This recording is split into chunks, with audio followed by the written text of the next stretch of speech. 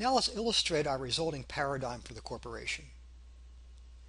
The primary goal of the corporation is to maximize shareholders' wealth, and that's the same as maximizing common stock prices.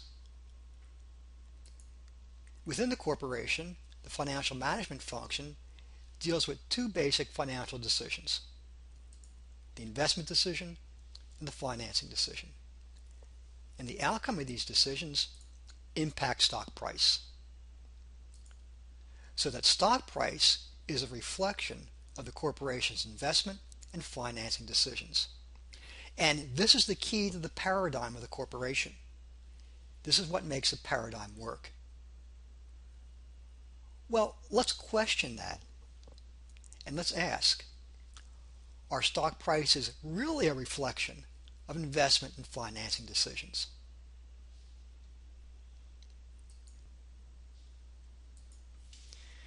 It's often said that managers shouldn't focus on current stock value because doing so will lead to an overemphasis on short-term earnings at the expense of long-term investments. Some managers complain that the market is myopic, the market is nearsighted, that investors are fixated on current earnings.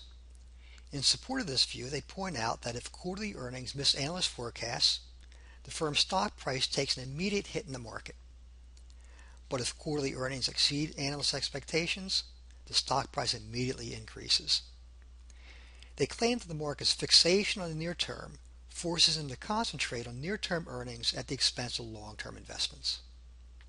So, is the market myopic and only sees the near term, or is this just an excuse for poor management? Let me make 2 points. First, the market's reaction to earnings announcements demonstrates the information efficiency of the financial market. In an information efficient market, investors trade on all new information arriving in the market that is relevant to the valuation of the corporation. And competition among investors to capture the benefit of trading on new information results in the rapid incorporation of new information into stock prices, such that stock prices reflect all relevant information that has been released into the financial market. That reported earnings are different from what was expected for earnings is obviously new information, and investors trade on new information. Hence the reaction in stock price to announcements of current earnings. Moreover, information from these reported earnings is extrapolated by investors into future periods, revising their expectations for the firm's future equity cash flows. So by reacting to announcements of current earnings, the market isn't being nearsighted. It's looking into the future. My second point is that just because the market is information efficient with respect to current earnings doesn't necessarily mean that the market is not information efficient with respect to long-term investments. There's a large body of financial research that examines information efficiency and how stock prices react to announcements of the firm's investment decisions and its financing decisions. And let's look at an example of this research. This particular study examines the stock price reaction to increases in capital expenditures announced by firms and industries with good growth opportunities. Intuitively, when a firm having good growth opportunities increases its long-term investments to undertake those opportunities, we should expect stock prices to react positively to such announcements in an information-efficient market. Well, let's look at the empirical evidence. The researchers collect a sample of firms with good growth opportunities that announce increases in their capital expenditures. The focus is on the stock price reactions to the announcements on the announcement day, which is designated day 0. An average excess return on that day is calculated for the sample firms. We calculate the excess returns by adjusting the firm's own stock return for the return on the overall market. This is the stock's return that's in excess to the overall market return, and it captures the stock price reaction to an event that is specific only to the firm.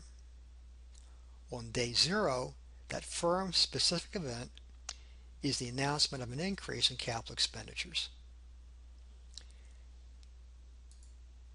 In addition to the announcement day 0, we also examine excess returns over the 5 previous days. In the graphic on the left, we look at average excess returns earned on each individual day. If there are no significant events, the change in stock price should be random, and the average not statistically different from 0. In the graphic on the right, we accumulate the average excess returns by sequentially summing them over time. If stock prices are changing randomly, their cumulative effect over time should be essentially 0. Now let's look at the results. Let's start with the pre-announcement days. On the left, stock prices are changing randomly, positive and negative. The average excess returns on each day are not statistically different from 0.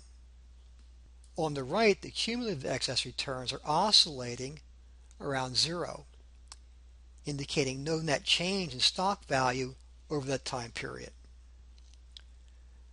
Now let's go to day 0. And on day 0, the firm announces an increase in capital expenditures. And boom! The stock price reacts significantly and positively to the announcement. So what this indicates is that investors are keenly interested in the corporation's long-term investments, and that new information about these investments is quickly reflected in stock prices, a demonstration of the information efficiency of the financial markets.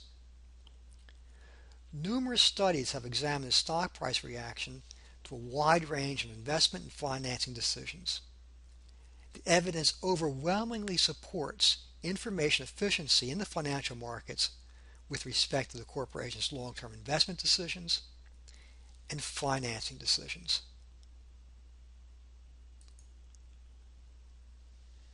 So our paradigm of the corporation holds because stock prices are a reflection of the corporation's investment decisions and its financing decisions.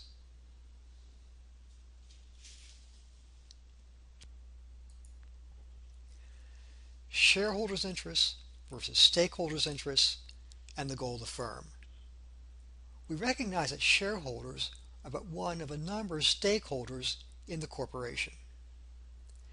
These other stakeholders have interests that they want the corporation to promote, and so the corporation has explicit and implicit contracts with these stakeholders.